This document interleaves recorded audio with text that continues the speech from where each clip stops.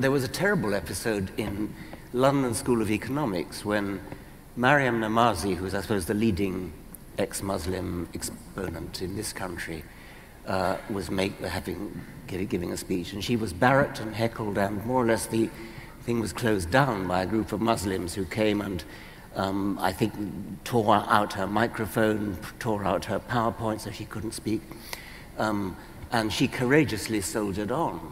But what was truly distressing about that was that the feminist society of LSE came out in favor of these Muslims. Feminists of all people who you would think would be disgusted by the sorts of way women are treated by Islamists.